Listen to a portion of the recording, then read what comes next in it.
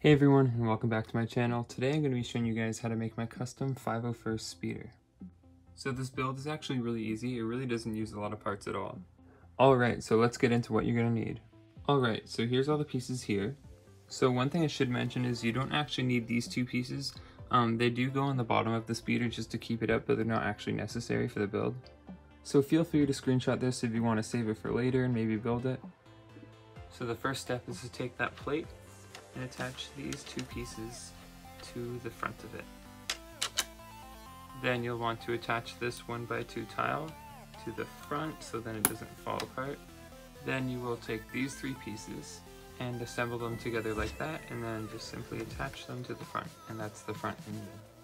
Then you're going to take those two pieces and you take this 1x2 piece, put it on top like that, and then take the curved one and put it on top of there.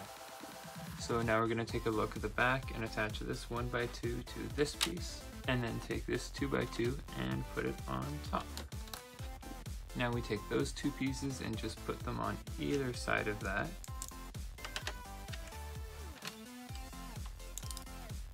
Just like that. And then attach those two pieces to the sides of it. And it should look like that. Then you will take this piece and stick it on the back of here where those studs are. And then take those two vent looking pieces and just stick them on the back. So it should look just like that. Now you'll just take this piece and put it on top where the gray is. This is where the gun will be mounted. And now just stick the gun on top. And attach it to the back of the speeder. So now you can go ahead and add one of your clone troopers and stick them on the back of the speeder. And now that he's on, you can go ahead and take your backrest kind of looking piece and put it behind him. So now you'll take this 2x2 and just place it right there. Take those two pieces and put them on either side of the 2x2. So right now it should just look just like that. Now take your 2x2 and put it right on top of those two pieces. And take those two and put them on top of there, so then next we'll be able to put the handlebar pieces on. So I've already put together the handlebar part. If you have the 501st Battle Pack, you'll see how this is put together because it's exactly the same as that speeder. And on the speeder, it goes just right there. Now you'll take this 1x2 brick and put it behind there.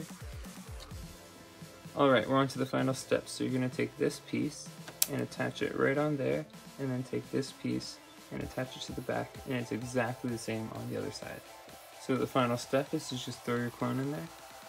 And then if you do want to put these 1x2s in the bottom, they could literally go anywhere. It really depends on your setup and where you want them to go for balance.